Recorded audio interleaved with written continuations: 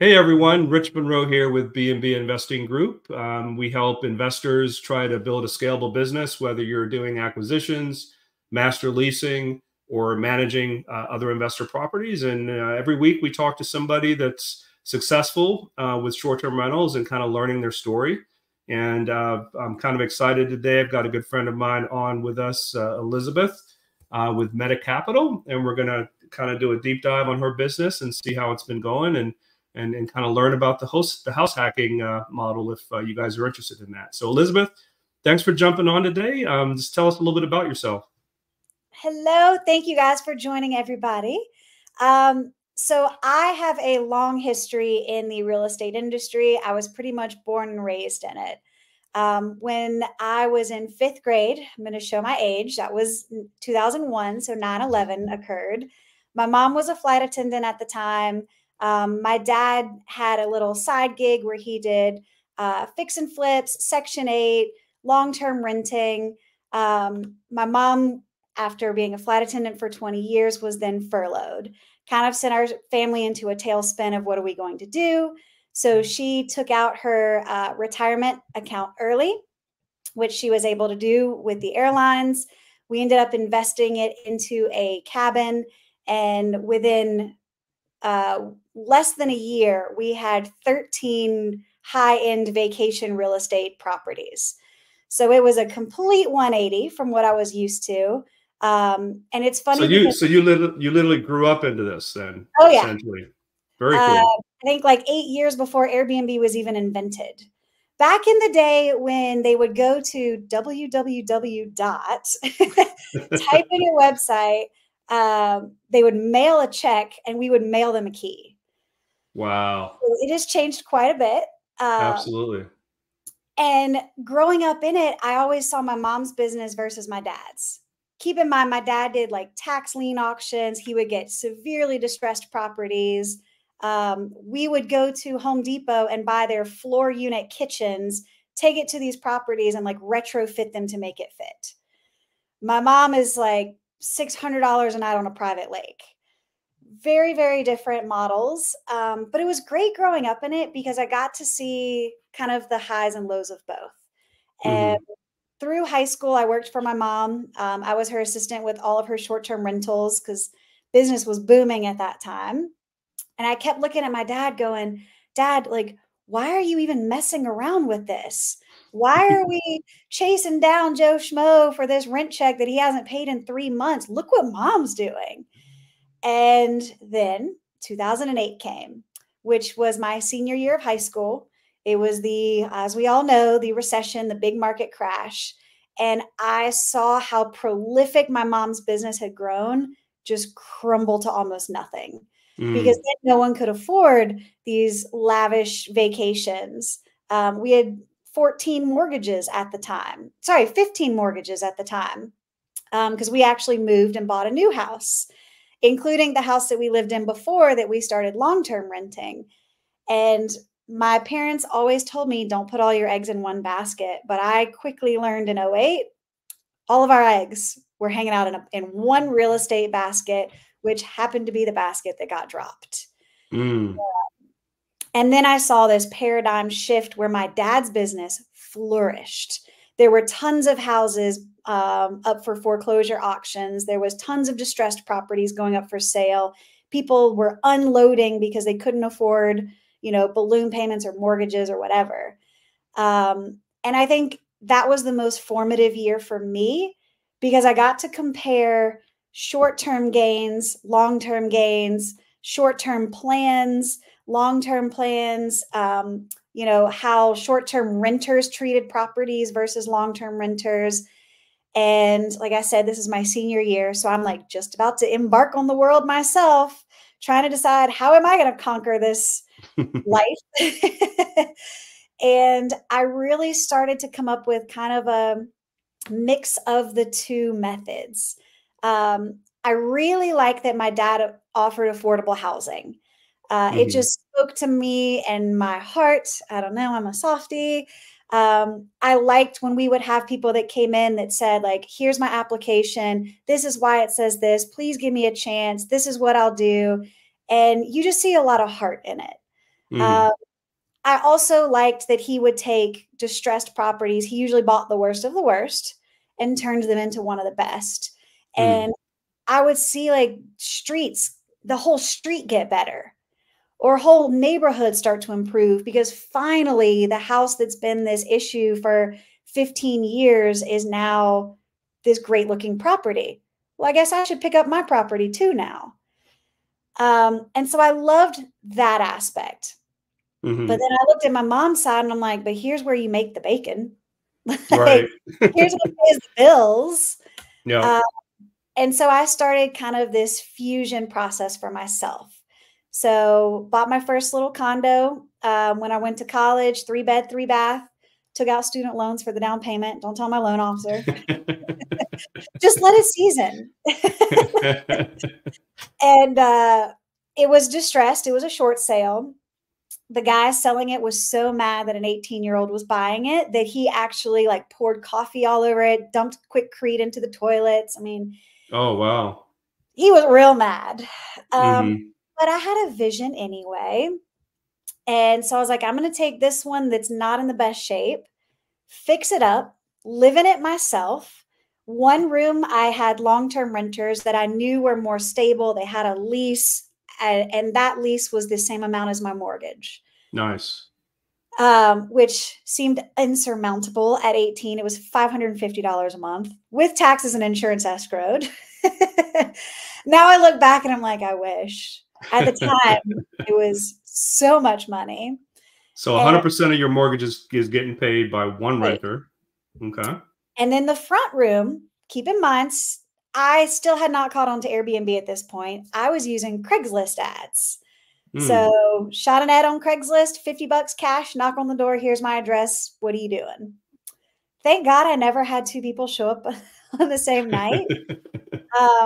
But for, 11 nights, easily it would rent. So I would make more money short term.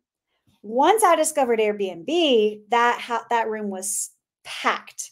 Mm-hmm. Constant turnover. I realized quickly on that I really enjoyed it. And so for 4 years, I lived for free while going to school, And then which still allowed me, you probably made extra income too off of it, oh right? yeah, it pretty much supported me. While Mm-hmm. I also still worked and I squirreled away money because I knew this is just step one. I wanted to have a house, not a condo, was now my next goal.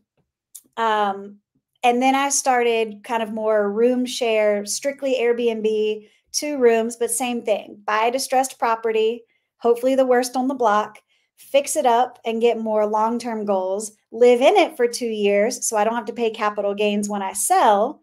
Mm-hmm. And then in the meantime, short-term rent. But I got smarter with the second property. I specifically designed it and set it up for Airbnb in particular.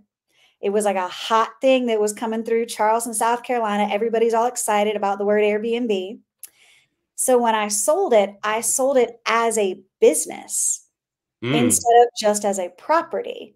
Mm-hmm. So when there was a $50,000 appraisal gap, it was a business and the buyer was willing to cover that. Nice. Nice. Very cool. So all the home sharing, as a young woman at the time, you weren't concerned about your safety and, just random people coming in and out of there. That wasn't an issue for you, I mean, I obviously. was in college and all my friends found their roommates on Craigslist. So like, what's the difference? Your roommate just signed a year lease. They suck and they're here for a year. Their dishes are piling high. This person, if they suck, they're here for 2 days, 3 days. And then you So go about your day. did you have any horror stories or any issues that came up along the way? Oh no, we didn't practice. Am I supposed to tell the real story? I had one horror story where a guy was super nice. He checked in. He was probably about 10 years older than I was, and I was competitively salsa dancing at the time. Told him, hey, I'd love to hang out with you, but I got to go to bed. I got this competition in the morning in Columbia. Cool. The next day, I go to the competition and I look off stage and he's right there. Ooh, stalking. And this is an hour and a half away. Like we went from Charleston to Columbia, South Carolina. And then he messaged me and he said, I'm a hot and frequent traveler and would love to come back and stay. I'm like, that's all the no's, all the ick. It was so weird. So the whole competition, I'm like trying to dodge him so that I don't have to talk to him. Believe it or not, I was younger and cuter, and it was more of a concern.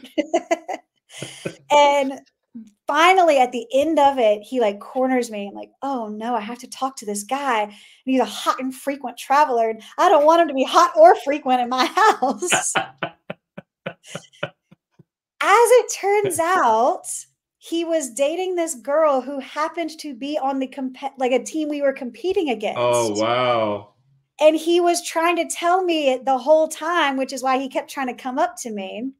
And then he messaged me later and he goes, I am so sorry. I meant to say I'm a host and frequent traveler.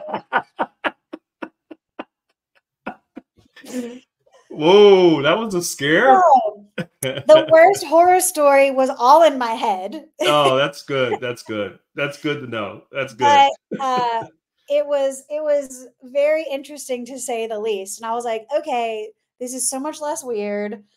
Don't worry, we beat his girlfriend's team, for the record. Nice. But honestly, I just didn't really have that bad of experiences. My worst experience ever was a long-term tenant who had a year lease, who just did a bunch of damage. And then we had to go through eviction processes, and I lived with her. So like, it's really awkward evicting a tenant. It's even more awkward evicting your roommate. Yeah, absolutely. I can understand that. So this next house that you did was actually a house and a bigger one, right? Yes. So now I will fast forward the story because it's kind of rinse and repeat. I don't know. I felt like a little bit of that Burr method I wanted to throw in there. I'm now on property number 9. So when my husband and I moved in together 6 years ago, before that just had my houses in Charleston that I had 2 roommates that were Airbnb. But I kept saying, this is a business and I rent 1 room to live in. Mm-hmm. Makes sense. That's how I kept getting these appraisal gaps. I would also sell the whole house furnished every single time. A, I don't want to move that furniture. B, it matches the aesthetic of the house. I don't want to have to redo this over and over. And C, I get more money. And who doesn't want to redo their house every 2 years? Yeah, no, that makes sense. After 2 years, I'm tired of that sofa anyway. And so I continued to rinse and repeat. 6 years ago, my husband and I, we moved in together in Metro Atlanta. We're in Stone Mountain. And he was like, okay, I get the whole making money, but I don't like the whole roommate thing. Like, we're almost in our 30s. We're a little too past this. So we ended up opting for basement apartments. Mm-hmm. So we're now on house number 3 together with our basement apartment, but same concept. Buy distressed, preferably a foreclosure or a short sale or tax lien auction. You know, the more distressed, the better, because A, you want to redo stuff anyway to make it nice, new, and pretty. And B, that's where you get more of the, equity built up in the property. Mm-hmm. And then set it up for Airbnb, rent the heck out of it, live for free, make extra money. And then every 2 years, sell it off, sell it as a business and buy the next one. Yeah. I mean, it's definitely, it takes some discipline and commitment to kind of have that thought process. I know some other investors that do this strategy, and like you, it's almost like addictive, right? You do it once or twice and it's like, I got to keep doing this. Well, it's funny because my husband has lived in like one house his entire life until he met me. And now I'm like, all right, honey, we're moving. Hey, honey, we're moving. So you kind of get accustomed to it. Yeah. Now he's actually the one that mentioned moving in our current house before I even have. And I was like, oh, now you want to move? He goes, yeah. Did you see our neighbor's house is on the market for $420? I'm like, oh, babe, I know. So as you're moving, in some cases, so you're keeping the house, you're still good. So now when you move out of the upstairs unit, you're now going to put that on Airbnb as well, right? So when you keep them, or do you typically sell them when you move? We typically sell the whole thing. And Hmm. what's really cool about it is most of the people who have bought my houses have all been first-time home buyers Hmm. because they are nervous about paying a mortgage. They're typically younger and more open-minded to things like roommates. They see that we already have a business in the basement. And so a lot of them are kind of diving into house hacking, and they're like, wow, this is already done. Like, Hmm. here's your linens and your forks. You don't have to think about anything. Here's your listing. Just, So it's actually easier to target that first-time home buyer to that oh, yeah. market when you're selling as well. You get more offers and works out to be potentially a better price as well. Yes. And it works out well for them because if they are nervous about making mortgage payments, I have a proven business to where your biggest, you know, asset is not costing you money. Your business, your Hmm. biggest asset is now making you money. And it's hard for people who have never had a property to get into the mindset of like, okay, here, I'll give you a great example. Let's say you have someone who wants to buy their first property. Person A lives in their house and they're purchasing their first property. So person A has now 2 mortgages, 2 light bills, 2 water bills, 2 gas, like double everything. Person B says, okay, I want to get into my first investment property, but I also need somewhere to live. So Hmm. here they are in the same spot, 1 mortgage, 1 bill.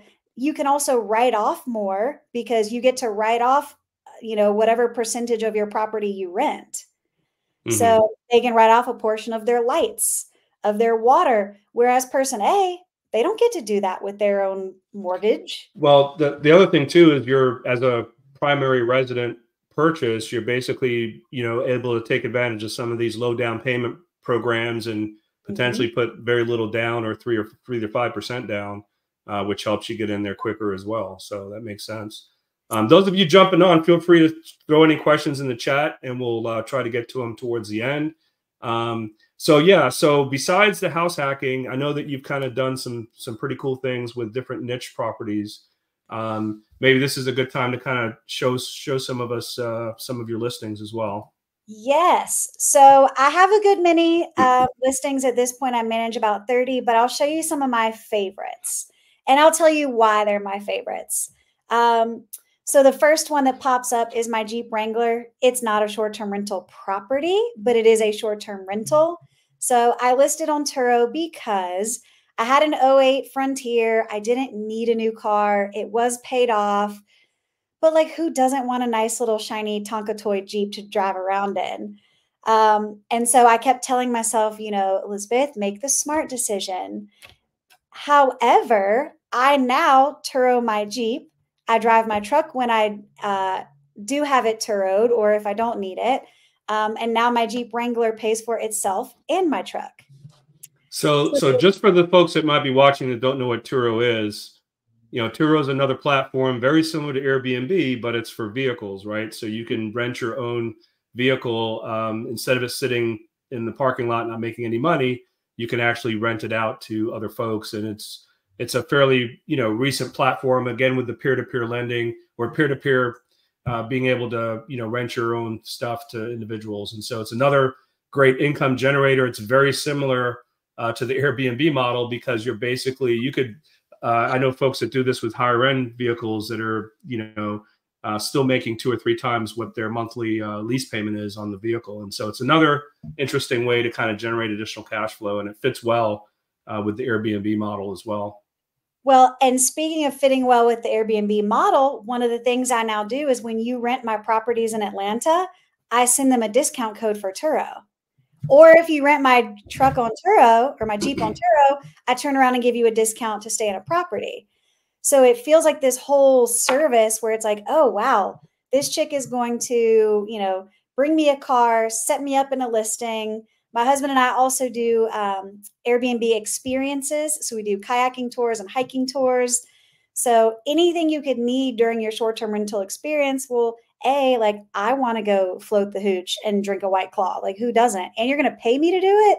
Even better. Nice. I want a new Jeep. Is it the best decision financially? No. Oh, wait, unless I rent it and then it is. I Absolutely.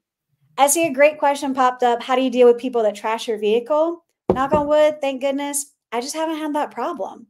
You know, it's much like Airbnb. They get vetted. They have to show Turo their license, their proof of insurance, things like that. So I guess, you know, Turo also doesn't want to pay for trashed vehicles. So they actually, I think their screening is a little more intense. Cool. But I'll show you. So a number of listings, you can see a wide variety. Most of these I manage. This first one is my personal baby. Again, my husband and I wanted a little cabin for ourselves, but didn't want to pay for it. So now this property is on Airbnb and is one of our highest performers ROI wise. Because I work a lot with house hacking, because I have a lot of small listings and quirky listings, I look a lot at ROI versus actual income. So that's what you're going to hear me more refer to. What's the ROI on that one? Let's see. Oh, I'd have to run it recently. Just ballpark. I think last time I ran it was around 20%. Okay, that's good. That's a good number. So that one does really well, but I've got one in my pocket that is phenomenal. But you can see there's an eclectic mix on here. This is a basement apartment for a friend of mine. Her husband was in the film industry, and we know film and writers went on strike. They were kind of panicking. How are we going to pay our bills? I was like, don't worry, you have a basement.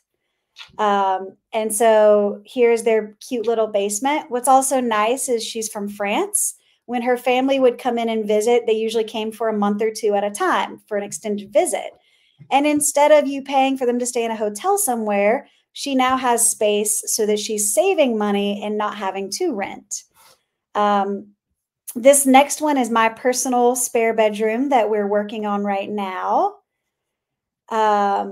So you're still doing room by room rentals despite your husband trying to move you away from that. Okay, here's my caveat. Here's how I get around it. He doesn't want to rent while we're here. However, what we agreed on is whenever we leave town, we have like combination locks on our master bedroom door and on my office, and we rent the house as a 1-bedroom. Okay. And then we rent the basement, right?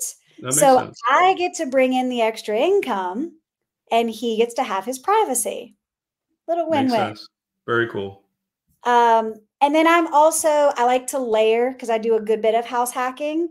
So like I said, we'll go out of town. We'll usually take his car. That means I don't need my Jeep. I might lower the price on the Jeep to hurry up and get it rented, especially if it's someone who's staying at our house. You just park it right back here. Maybe you're interested in renting the basement. I'm going to give you a discount if you'll rent the upstairs room too. So it's just one family staying on the property. Next to my house, which I just took it off the other page, so I'm going to flip to this page, is Rosie the Retro Camper. This is my highest ROI. Okay.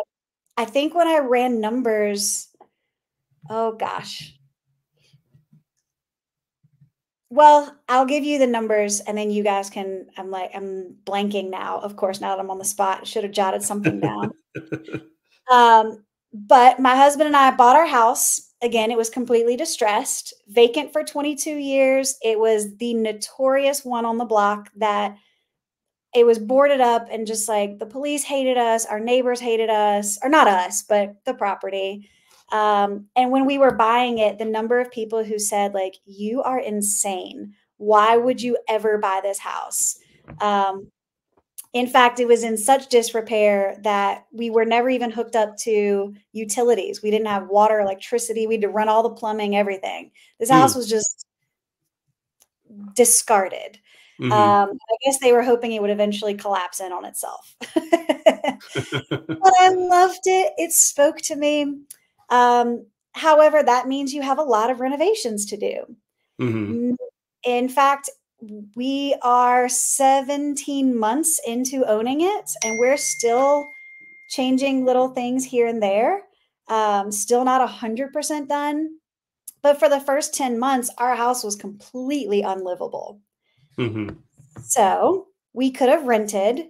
Maybe we got a great deal, $1,000 a month, which for 2 people and 2 dogs in Stone Mountain furnished, like you're not going to find. But let's Right. pretend we could have. Mm-hmm. It would have cost us $10,000 for those 10 months. Mm-hmm. Or we could buy a camper for 9 grand, Mm-hmm. live in it. We're already $1,000 positive at this point. We moved out of it, and then we started renting it on Airbnb. Very This cool. little baby makes between 2,500 to 2,000, maybe 1,500 on a slow month. Mm-hmm. But you can see super cute, little tiny, efficient, sufficient. Mm-hmm. What's the nightly rate? $40 a night. $40 a night. And this It, is in Stone Mountain? yep. Okay. It's parked next to our house, like in the little side yard. Mm-hmm. So you can see it's got a little bathroom. You can see part of our house right here. So $40 a night plus a $40 cleaning fee and a $40 pet fee. And I'll tell you, every single person that comes stays and has a pet. So now it's Nice. actually $80 a night. We get a lot of Nice. one night stays. We get a lot of people who are hiking the mountain. Also, our guests are like the lowest maintenance possible. Like Very cool. no one who's super bougie is staying in a camper to begin Right. That makes So, perfect sense. I love it. And you guys as investors, your next rehab project, if it's out of town, you can definitely park that thing and get it oh, done. That's we awesome. take Love it it. all over the place. When we go visit my husband's mother-in-law, as I like to refer to my mother as, we take the camper so that we have our own space. So again, we're not having to rent when we go travel. We travel a good bit. I go to all these properties I manage. Maybe we'll stay in it. Maybe they're booked. Saves us money there. We've had her up for a little over a year. So I would say in that year, we've probably made $15,000 profit in addition to saving the money that we didn't have to spend while renovating. Now, I'll tell you, and Rich can probably attest to this. When Rich and I first met, I was living in the camper. Right. And talking to some other investors, they're like, are you insane? Like you have 2 people and 2 dogs living in 16 square feet. It, 1 lo- it 6. looks it looks comfortable. It's tight. But it's got everything we needed. And what I learned personally was the more that I am willing to kind of put myself out, the more that I can grow my own wealth. So, do I love having like a roommate next door to me at all times? Not necessarily. However, if that's going to give me the cash flow I need to go to South Africa for 2 weeks, like, yeah, I'll put up with it. Makes Uh, sense. my husband makes fun of me all the time because we do not own a towel or a set of sheets without stains on them. Mm-hmm. I know. You have the stuff that you pull out of the Airbnbs. Yeah. Exactly. We When do it's the same thing. when it's not good enough for my guest, good Right. enough for me. I know it's Right. clean. It's just stained. Yeah. Yeah. And he always makes fun of me. He's like, "When are we going to have a towel that doesn't have like Georgia red clay?" And I said, "I hope never." Because when I Right. buy it, it's a business expense. And Mm-hmm. then when I take it out and put it in our house, that's a donation. Yeah. And then when I rebuy it for the rental, it's a business expense again. Yeah, makes sense. So we haven't touched on this, but obviously, another revenue stream that you're kind of tapping into here is managing properties for other investors. And so, let's touch a little bit on that. How did you get into that aspect of it? I mean, we do the same thing in our business, so I recognize the value of throwing everything into the same operation. You've already got everything set up and running for your own properties, and so it's a natural progression to be able to add that into the mix. And what are you typically charging as a management fee for those properties as well? Well, first off, nobody warned me it was a natural progression. It was an accident for me. I fell into it, and I'll open up my screen here. And you guys, I think, have access to my website. Feel free to steal, borrow, beg, whatever you want from here. I was a teacher for 13 years, so I'm well aware that it's easier to work off the shoulders of other people. So feel free. Yeah, I'll throw that in the chat, guys, for her website so everybody has access to it. Yeah. So I started because friends of mine saw me doing well on Airbnb. They were trying it themselves and something wasn't clicking. Or they didn't have the time, or they didn't have the design aesthetic. It's like, no, you can't actually still throw an air mattress in your living room. Like, I know that's where we started, but we're past that now. Sorry, Brian. Although my very first listing ever on Airbnb was my pull-out living room sofa with an extra air mattress, for the record. That's just like the founders of Airbnb. Look at you. We were all poor. And so I started off by like trying to just help friends. And then the word of mouth grew and I realized, okay, there's a need for consulting here. So I got into consulting. And then eventually I learned there are some people who just won't ever do it or want to do it. And that's when I started taking on more management. I was still a 7th grade science teacher by trade in my heart. And then during COVID, I realized I didn't love it the way I did before. Not being able to hug your students, not being able to share science supplies and do labs, all the things I loved the most were taken away. And my husband said, you have like a line of people at the door asking you to Airbnb their property. Why don't you just give it a shot? I struggled from imposter syndrome. I thought there's no way I could possibly do this. There's no way people will pay me to do this.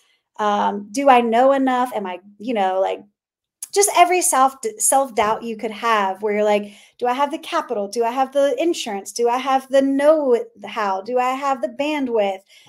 Am I good enough? Sorry, is that diving too much into personal anxiety? But it's true. And I just kept thinking, but no, I'm a teacher. That's what I am. And I said, you know what? I'm going to give it a shot. So I told my husband if I had 6 properties that I was managing at the time, if I could get 4 more and have 10 by summer break, that I would feel comfortable leaving the classroom. Nice. But I was like, okay, that seems pretty lofty. Like that's almost double. And it's like February and we're talking about May. So I was like, okay, any of my friends, if you need help, now's your chance. And I had 30 properties by the end of summer. Very nice. Very nice. So it took off. And then that kind of pushed me into my next venture that I'm even newer in, but have really enjoyed, which is more designs. So before you shift gears into that, Elisabeth, I noticed you have an international option on there to basically handle a lot of the technology on a listing and kind of managing remotely. Do you have any international clients right now that you've got set up on that particular service? I have one international. We have not gone live yet. They're in the Dominican. The best part was getting to visit the property because, I got to know what's going on. Sorry, it's a business expense. But I do have properties from LA to Cedar Key, Florida, Chicago, Connecticut. So all across the US. It's really, once you learn to remotely manage like undrivable distance. So once you hit, you're like, all right, you're 4 hours away, I can't drive there. Then there's not that much difference no matter where they are in the world. Yeah, like you still can't get there. But a lot of it is setting up fail safes. I'm very technological. So I use tech stacks. Turno is probably the biggest one that I use, but even like Instacart. Okay, sorry, the tissues ran out. Instead of me trying to chase down a housekeeper or do this or do that or whatever, I'm just going to Instacart it to you. Yeah, we use the heck out of that as well. It's the best. It's the best thing ever. I had someone today who checked in and said, hey, the lawn is getting long. Like, okay, you're right. We haven't set up our lawn service yet. It's just starting to get warm again. This is here in Atlanta. Like, cool. Task rabbit. Your lawn guy will be there in 28 minutes. So once you get into that mindset, honestly, at this point, it doesn't matter where in the world a property is. Yeah. No, that's awesome.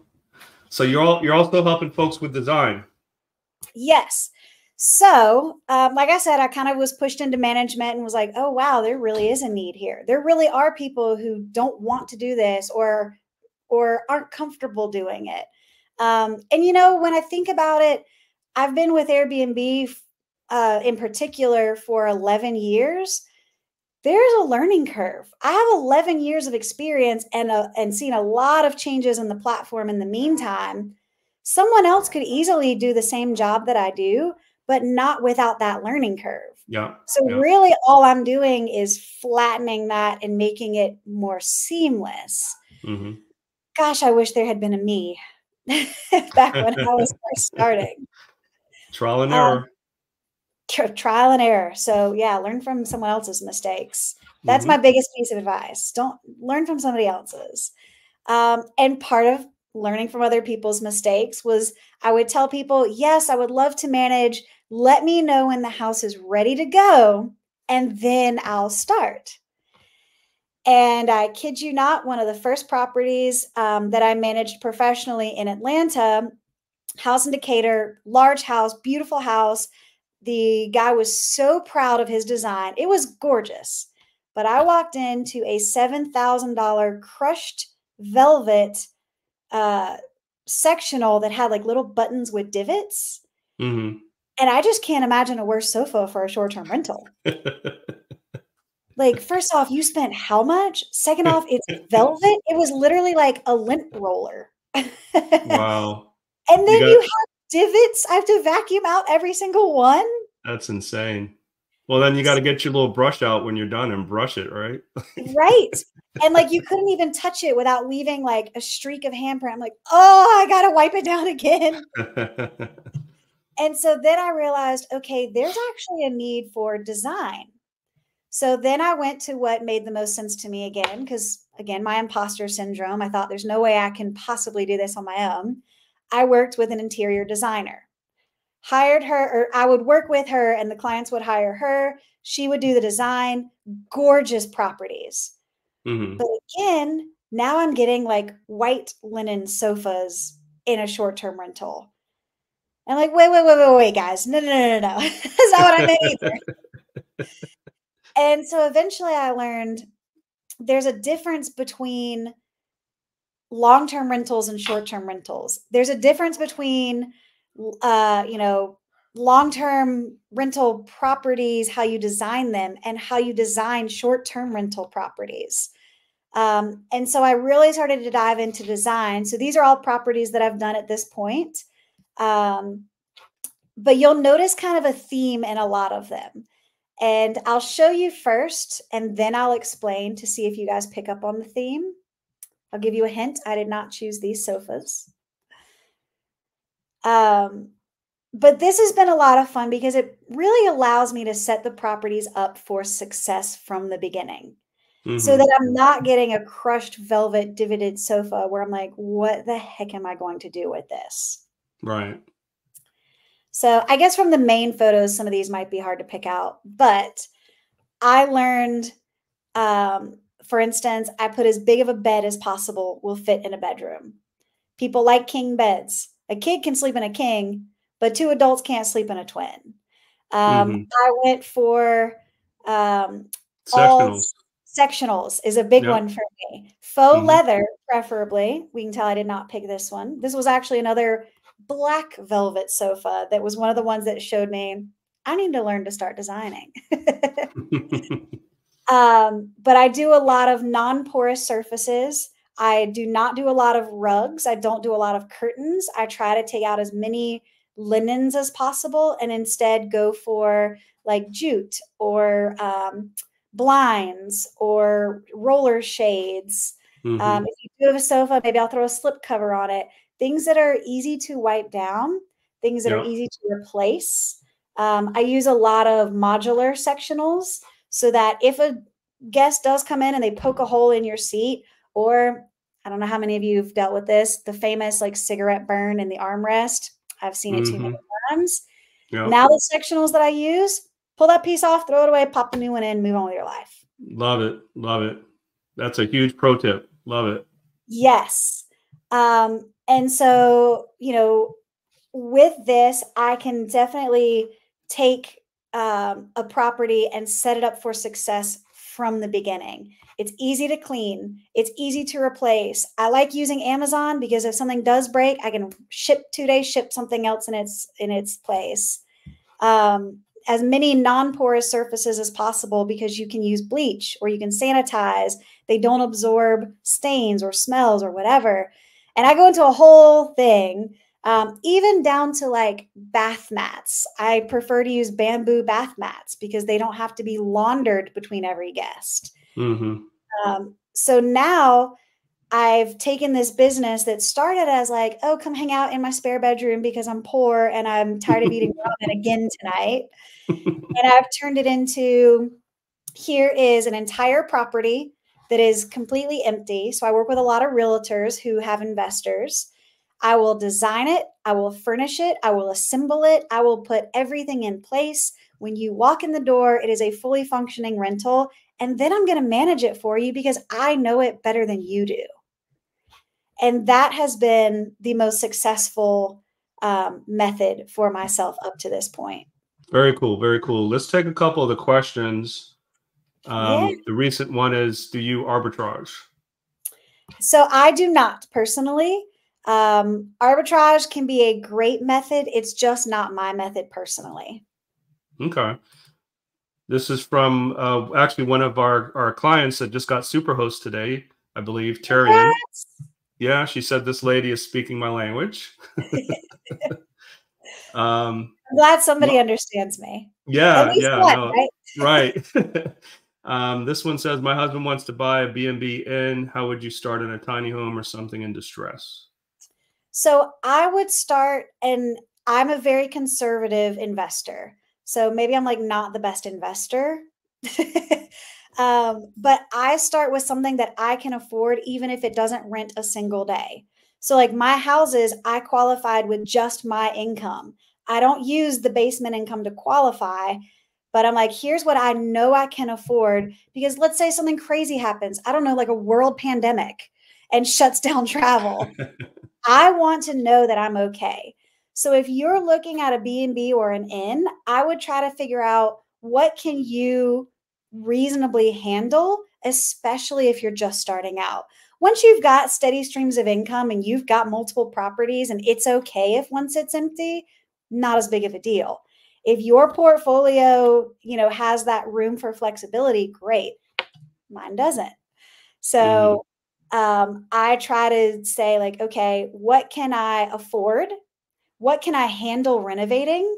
If you have 2 full-time jobs and 5 kids, like maybe a renovation isn't the best method for you. Maybe it's better to get something that is an arbitrage or is, more put together so that there isn't that time and effort. For myself, I don't know. I love renovations. I love sawdust. I put me in a tile store and I'm happy for the rest of my life. But you got to do what you enjoy and what energizes you. Absolutely. So this was from the Turo conversation earlier. What coverage does Turo give? What is the oldest vehicle Turo allows? So coverage wise, they have different packages. You can actually choose no coverage if you're just like YOLO out in the world. And then they have higher options. I have the second to highest one, and I wish I could quote it to you right now, but I'm blanking. But I think I have like a $3,000 deductible. But they have 0 deductible options all the way up to no coverage at all. Yeah, I used to do Turo several years ago before COVID with some of our Midtown Virginia Highland properties and did quite well, but I kind of got tired of the operational aspect of it. You got to have runners to go pick them up and deliver them and, clean them and then get them ready. As a lot of people want to pick it up at the airport, even though we tried to push them to get it from the Airbnb rental. So it just kind of got a little bit much for me at the time. We had maybe 2 or 3 that we had running on it, but it's a great revenue stream if you can kind of figure out the operational challenges for sure. Yep. And see, for myself, because I do more of a house hacking method, all of my stuff is right on this one property. We got a camper outside. We got a basement. We got a spare room. The Jeep is in my driveway. I could see how expanding it wouldn't make sense. Yeah. But It's not scalable. It's not a good scalable business. Unless you have people who just love like driving and cleaning cars. Right. I don't. Yeah. So I tried to delegate a lot of that stuff to my sons, but it got, even for them, it got old after a while. So, yeah. Yeah. I'll tell you, some of my first housekeepers were all my students. So when I lived in Charleston, I would hire my students, A, because they lived walking distance to the property. B, they wanted jobs. C, they just got so excited that they're like, I mean, one of them in particular was like the breadwinner for his family in 10th grade. And so if you can find a team, it doesn't necessarily have to be all professionals, but as long as they like show up, do what they're supposed to do, follow directions well. And I say that because now we have a neighbor who's in the high school, and he's the one who vacuums out my truck to Turo. There you go. And in exchange, he gets to take his girlfriend out on dates every other weekend in my Jeep. That's a perfect barter. Perfect. Works for me. Yeah. So before we get finished up here, you also do consulting where if somebody has even if it's not a house hack, but since you kind of specialize in that, if somebody wants to do house hacking and you're buying your first property, that's something you can help with. You also help people that just want to learn how to do this. Oh yeah. And so how do folks get more information on that? So the easiest way is to go to my website and you can schedule a consultation with me. Some people just have standing like once a week or once every other week consultations where like I have one owner who, I don't know why she still sets up a meeting every week. But usually she's just saying like, hey, Elisabeth, this is the message I got. Is this the best way to respond? What would you have done? Why did this damage claim not get accepted? How could I avoid this in the future? So she just kind of does like a weekly recap with me every week. Yeah. I have other people who want me to actually like do a Zoom call and see their house. I do in-person consultations if you're within a driving distance of Stone Mountain. So I'm pretty variable on those, and I kind of fit the needs of what people ask for because I do management, I do design, I do, setups, what have you. So I also do a lot of triage. So people will come to me and say like, hey, I got a 3.0 rating. Like, where do we go from here? I just picked up another triage case that's in Pine Lake right now that they're like, what's missing? Like, please help me turn this business around. Those are probably my favorites.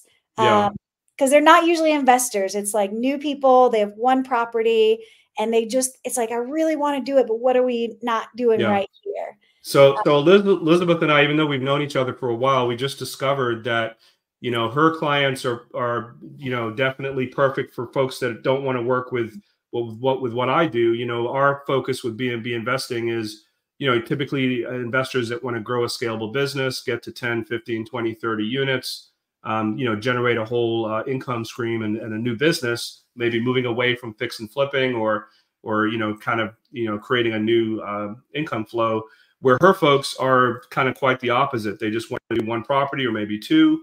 And so, if you're interested in building a scalable business and you're ready to take action, reach out to me.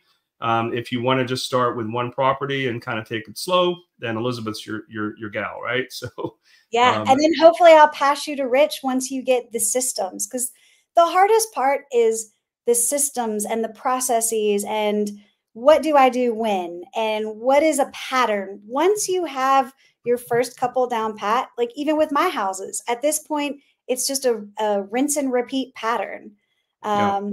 So come to me if you want to learn the pattern. Go to Rich when you're ready to really throw it into gear. Absolutely. I think we got one last question before we go. Do you live in a subdivision with an HOA that allows the camper? So I'm not in a subdivision, but our city limits do have restrictions. Fortunately, because of Stone Mountain Park, they do allow campers up to 14 days. So as long as my guests cannot rent for more than 14 days, then they're fine. Makes sense. And I noticed you had, we didn't talk about it, but you also rent like a pad for a camper as well, right? Where someone could just bring their Yes. own. Well, and I actually rent one of my own. So when we leave town and we take our camper, obviously I'm not just going to let it sit there and not make any money. I list next door to our house as an RV pad while we're out of town. So other people bring their RVs in. Like, I'm Nice. hacking everywhere I can in this house. Love People it. told Love it. me Love it. I was insane for pouring all the money into it that I did, but I knew we would be cash flow positive almost immediately, which we are. Very cool. And then this is a cabin in Tennessee. He had an RV pad in the front that he actually was talking about just like closing up because he didn't think anyone would rent it. And I now rent it on Hip Camp. If any of you are familiar with Hip Camp, much like Airbnb, but it's a little niche. It's more for like tents, yurts, campers, RV pads. But you can actually rent RV pads on Airbnb as well. Love it. Love it. No, that's awesome. I mean, you've pretty much got any different angle that you can think of to generate revenue. Love it. Yep. And it But really goes back to my parents and watching them have such good ideas, but they were so pigeonholed. Where I was like, you know what, Dad, your fix and flip makes sense. Mom, your short-term rental makes sense. But wait, how does this make sense when we're here or when we're there? And I want, no matter where I am, whether I'm at home, whether I'm on vacation, whatever, to be making money. And if I'm not making money, at least I'm saving money because a penny saved is a penny earned. oh, that's awesome. That's awesome. Hope everybody enjoyed today. Thank you so much for tuning in. Elisabeth, thank you so much for taking the time. Yes. I'd love to have you back at a later date and kind of get an update on how things are going with your growth. What is your growth? Where do you plan on being in the next couple of years? Are you trying to get more management clients, more properties? What is your goal? So I just hired my first full-time employee, which has been a big, exciting step, so that I can make more room for management. Because for me personally, 30 to 35 is my bandwidth. I have been looking into a lot into tech stacks so that I can scale my business. Because without technology, you really are limited. Yep. And so I'm diving a lot into that. I probably won't really change the way or the type of listings that I manage because this is what I'm passionate about. I've never like looked and said, oh, I want luxury or I want hundreds of properties. I want to help people who otherwise couldn't afford their lifestyle. That's really where I was at 18 with a house going, oh my God, how am I going to do this? And that's really where I want to stay. Love But I it. hope to Makes help sense. more people. Very cool. Well, And thanks again, Elisabeth. Gen Z's don't need all the help they need with their Oh housing. yeah, they certainly are. Well, thanks again so much for joining, everybody. Thanks again, Elisabeth, for your time, and we'll talk again soon. Nice to meet everybody. Take care.